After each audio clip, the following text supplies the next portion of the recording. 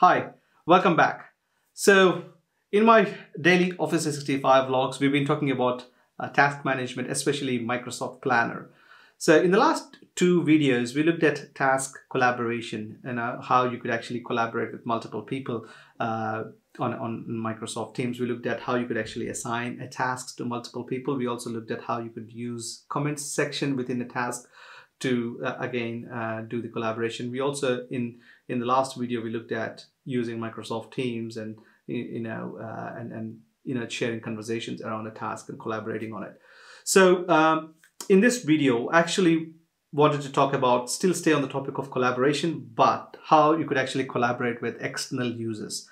Microsoft Planner does actually allow you to collaborate with guest users. So let's look at how you could do that. So here we are on a plan, the same plan that we used for the previous two examples. So here you can actually see you got 18 members on here, right?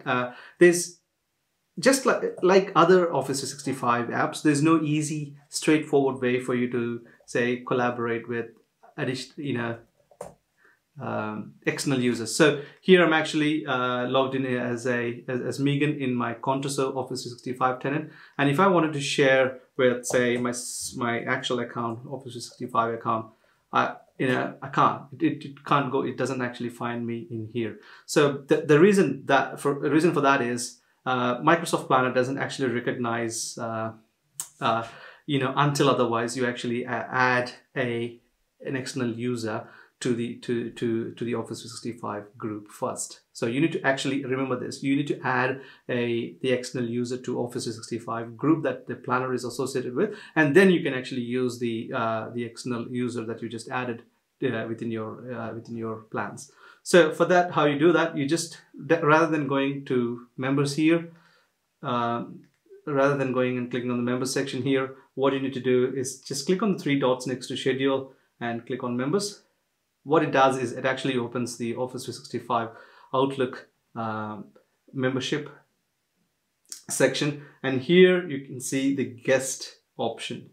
So click on the guest option and click add members, and here you can actually invite external users. So I'm going to invite external users like so,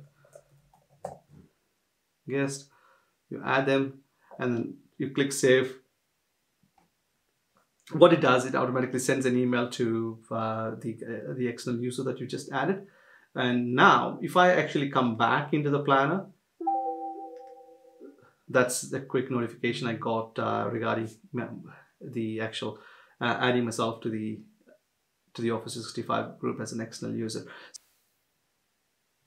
All right, now you could actually see that jag@modernwork.academy is now added to the members list.